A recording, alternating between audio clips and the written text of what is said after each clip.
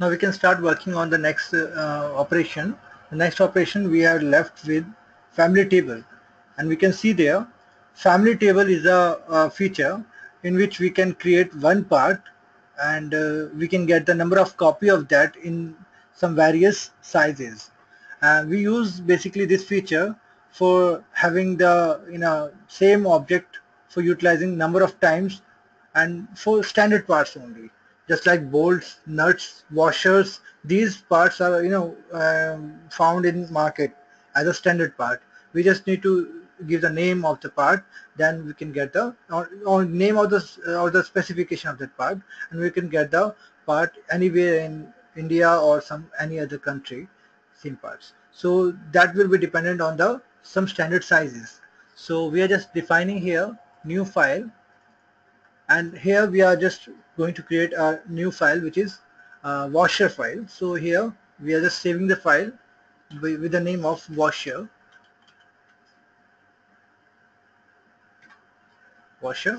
and here you can see there base will be of circular. The size I'm defining here is around uh, basically I'm just going to draw the washer for M12 bolt. So for M12 I have to work on M14. So ID will be 14 so that M12 bolt can be inserted easily. So that has been given, and after that we are just having one more sketch like this,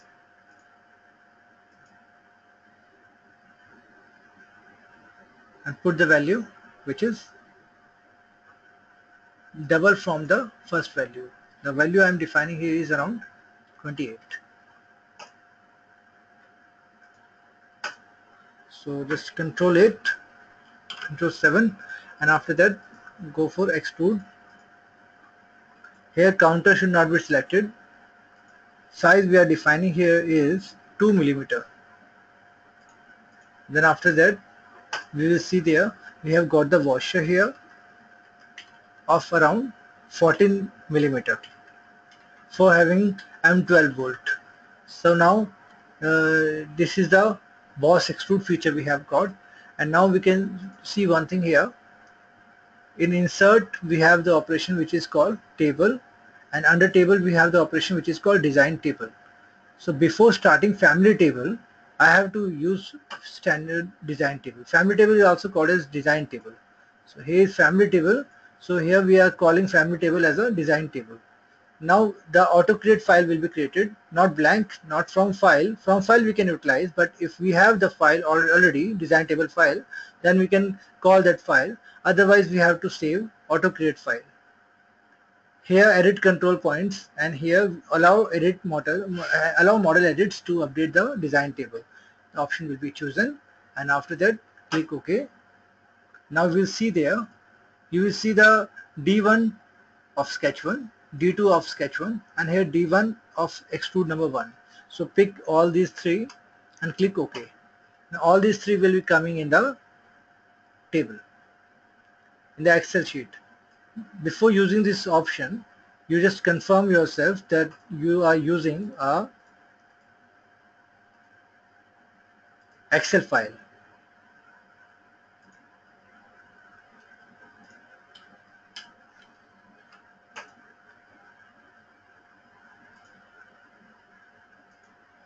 Table need to be edited again. Edit table. So now again we have opened the same table. Parameter, color, description need to be added. Okay. And now we have seen there we have got default 14, 28, and 2 is the height. So now I'm just giving some more sizes. Here I'm giving M16. Oh sorry, I'm just reducing the value. M12, M10, M8, M6.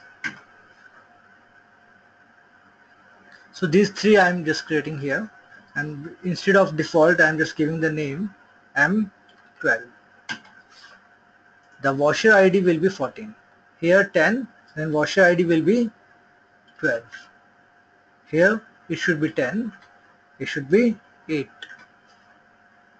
Now here we are defining the next thing. The next thing will be the OD, outer diameter. It should be all the time. It can be double from the first in the ID value. So it should be 24, 20 and 16. The height I am defining is 2.5, 3, 3.5. Color is not mentioned there. We can define the color according to our need, and description I need not to give.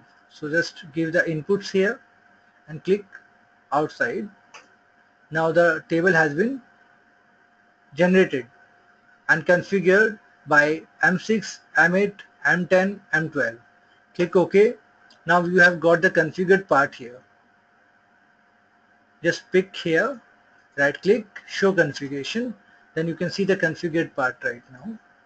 Show configure. The bigger size will be there. Show configured, and here too show configured. So we have got number of entities here having the more configuration there. And now we can see there, we can edit the table anytime here by clicking right here and here editing table.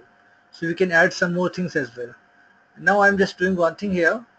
Click here, and now here is the operation which is called materials. Now we are just talking about what is material. So we can see there, right click on this option, and here you will see the option which is called edit material. Here is the library of materials. So I'm just providing the steel, alloy steel will be there, SS. So material has been specified to this only, but I want to give materials to each and every configured part also. It is also called as configured part, no? So just use configure material, and here you will see the library M10, M12, M6, M8. Here alloy steel is available, but material not specified in M6, M12 and M10. So I'm just specifying the option here. We have number of materials here. Otherwise I can use for browse more, and you will see the same library there. I'm just using some other materials like aluminum and iron or some steels or something like that. I'm just utilizing there copper. So here brass and copper will be there. I'm just providing copper and brass here, and here I'm just defining copper. Some other materials also I'm defining is 1060 alloy, and here I'm defining next operation will be the rubber. I'm just providing the value is rubber, and then click OK, apply. The appearance of this material is different than the existing appearance. Would you like to link display state to configure to show the material appearance in each configuration? Yes. Then the appearance will be added to configuration part. Now you can see there, if we are using this configured model tree manager, and we'll see there the part will be changed its appearance too, like this. And now we can see there we have created a design table there, family table, and now we have got the configured part. The each and every size will be different, and weight also will be different. We can check the mass operation there. Here is the mass operation. You can check out the mass for this configuration part. We see center of mass, volume mass 4.49 grams will be there. Show configuration part, mass. The mass is 5.44 gram for this part. If I am using the first one part, that is I think rubber part, so just use that mass, and mass is 0.92 gram. So mass will be changed according to the material of the object. So we have used all the configured part here. Save the file. This was called configuration part.